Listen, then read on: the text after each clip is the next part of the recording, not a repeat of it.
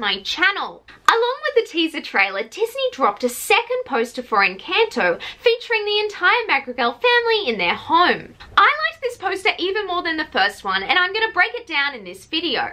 For starters, I just want to quickly note that this house has been redesigned to fit in the vertical poster.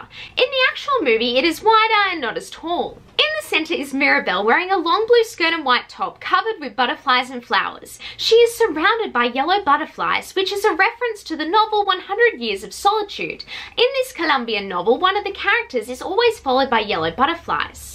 Isabella, Mirabel's older sister, has her own purple section of the home, covered in gorgeous purple and pink flowers that match her dress. The trailer revealed that she has the ability to magically produce these flowers, and I believe that she also has the power to heal nature. The third sister, Louisa, is on another balcony showing off her super strength while lifting a donkey. This is the same donkey that was seen dancing with Louisa in the teaser trailer, and I am very curious to find out their relationship. On the bottom floor of the house, we see Mirabel's parents. The mother is using kitchen utensils, confirming that her name is probably Giulietta and that she has some sort of cooking powers. However, it is still unclear what powers the father has. He might not even have powers as he married into the family. I just want to quickly point out that both parents weren't in the teaser trailer, so something bad could happen to them early on in the movie. Up the top of the house is the grandmother. She seems very wise, and her position in the house indicates that she is the head of the family.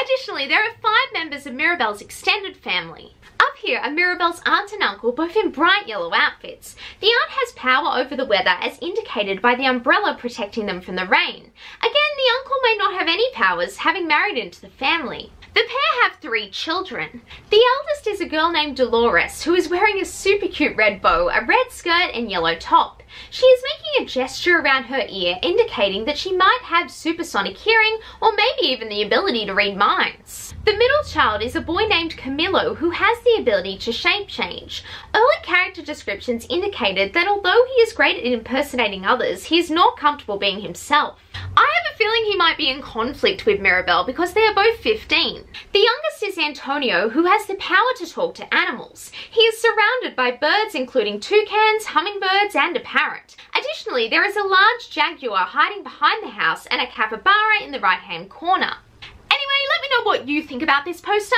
Like this video if you liked it and please subscribe. It would mean so much to me. Bye now and have a magical day.